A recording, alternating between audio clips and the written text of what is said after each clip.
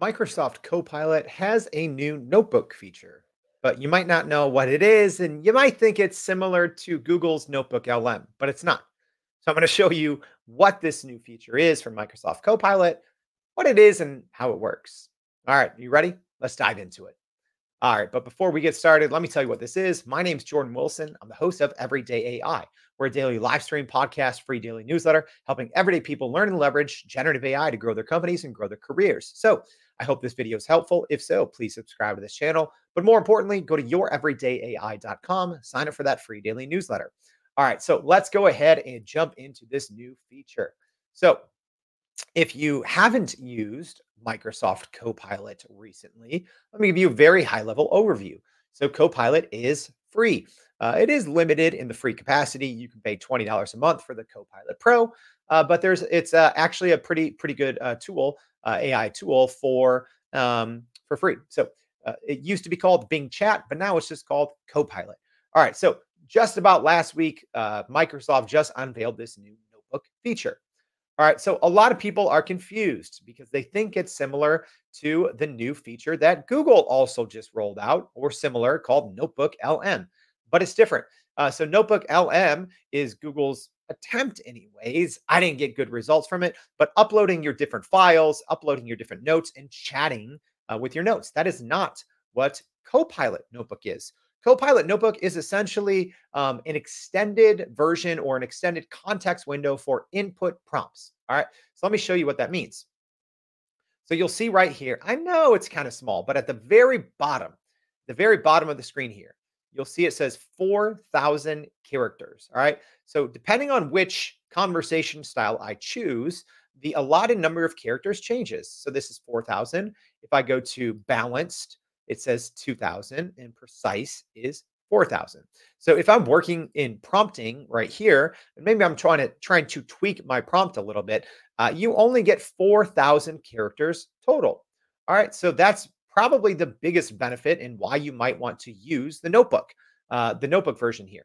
So the difference here you'll see is 18,000. So depending on which one, it's either about 9 times or 4 times the kind of context window or input window for a prompt. So why might you use this? Well, if you're one of those people that believes or uses, these ultra long super prompts, FYI, that's not how large language models work. But if that's your thing, and if you're finding value, sure, here's a reason. Because it's a little limited. Or maybe you just want to quickly recap some text, right, without jumping into another window or another program. So let's just kind of show that as an example. All right, so I'm going to go into this right here. So this is the beginning. I did an episode on 7 steps on how to actually use ChatGPT in 2024. So I can copy this text, right? So now if I go into Copilot, if I'm in the normal one, and let's just say I say, please recap or please summarize this text, okay? And then I click enter, you'll see it doesn't get it all. It caps it out there and it doesn't get the full amount of text that I copied, right? It actually got only about half of it, maybe not even. All right, so let's try that same thing here now in Notebook. So now I can say, please summarize this text. I can paste it and you'll see it took up about 6,000. I'll go ahead and hit enter here so we can start start summarizing this.